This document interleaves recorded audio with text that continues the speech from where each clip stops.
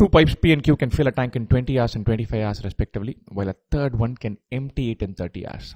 If all the pipes are open together for 10 hours and then pipe R is closed, in what time can tank? Pipe Q fills in 20 in 1 hour, it can do 1 by 20.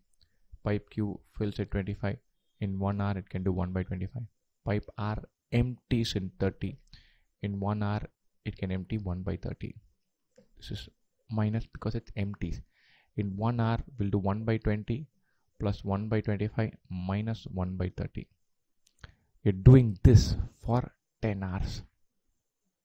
And wonderful. So let's do this for 10 hours completely and then think about what it is remaining. Or we can say after some time pipe R is closed. Let's assume that pipes P and Q are open for K hours. In K hours, pipe P will fill K by 20. Pipe Q will fill K by 25. Pipe R is kept only for 10. Pipe R would have drained 10 by 30. We calculate the total impact should be 1. The entire tank should have been filled.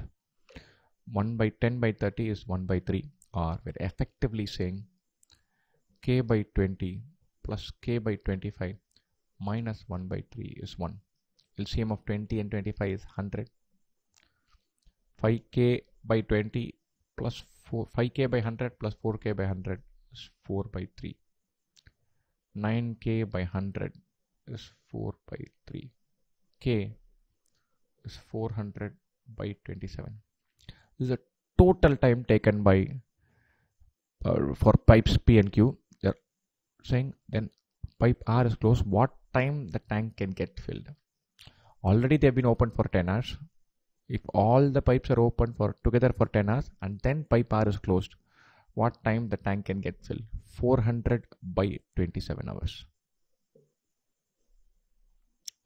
The question is asking us for how long the tank takes to get filled totally. That is 400 by 27 hours, not for the remaining hours after pipe R has been closed. And so 400 by 27 hours.